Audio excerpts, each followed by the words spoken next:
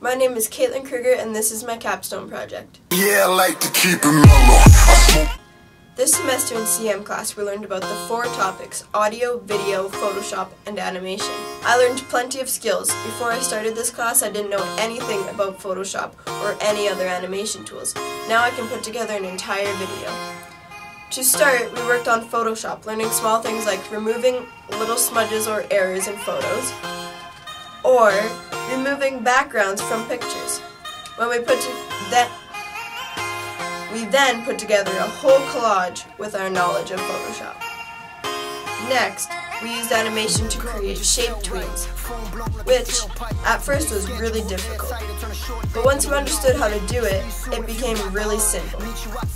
We then added a background and tweened pictures along a given path and added sound effects.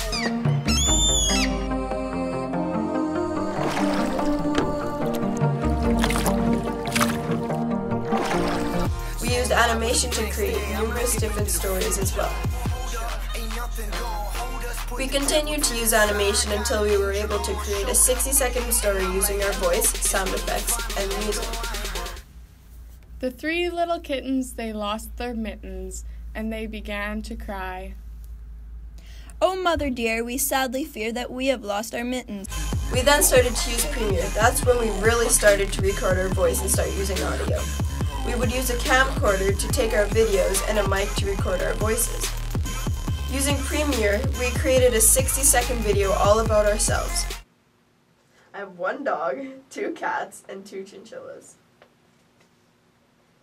I am a super picky person, and we also learned how to use the green screen room. $1, $2, $3 menu.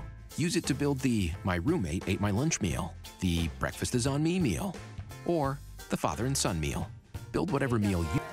Careers that become available if you pursue multimedia are magazine journalist, film director, video game designer, web designer, sound effects editor, game tester, animator, and many more that deal with computer work.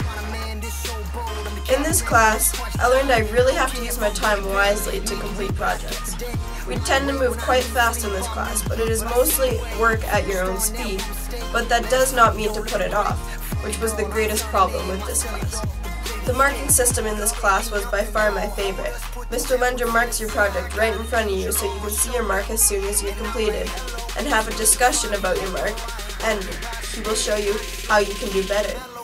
The only con is sometimes you don't get a chance to get your project marked and in because everyone is getting their labs marked at the exact same time. I really enjoyed this class and I would encourage others to join it. There aren't many cons to this class except falling behind and sometimes getting stuck with a program by not knowing how to work something in it.